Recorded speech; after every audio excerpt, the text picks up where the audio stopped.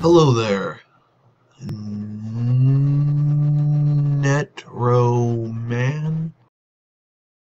Netroman.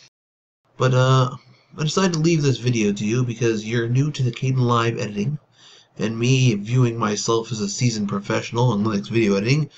I've been there since I think Sinlara was first usable.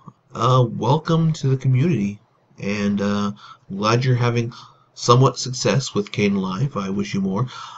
I must offer you a bit of advice. I usually use an intermediary.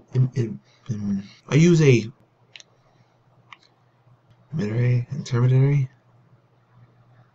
I convert the videos to a editable format before I start editing my videos. Personally, I use MJPEG. I use FFmpeg to convert it to an MJPEG format, and then the MJPEG not only does it edit smoother in slower machines like my simple dual core has trouble 720p video, but with all the videos the same format, there's a lot less things to go wrong with it. Even though MLT, which is the engine behind Kdenlive, does a really good job of keeping shit together, shit breaks down once in a while. It works great for me. I have very few crashes in Kdenlive. Everything seems to be snappy, and it's the advice I give to you.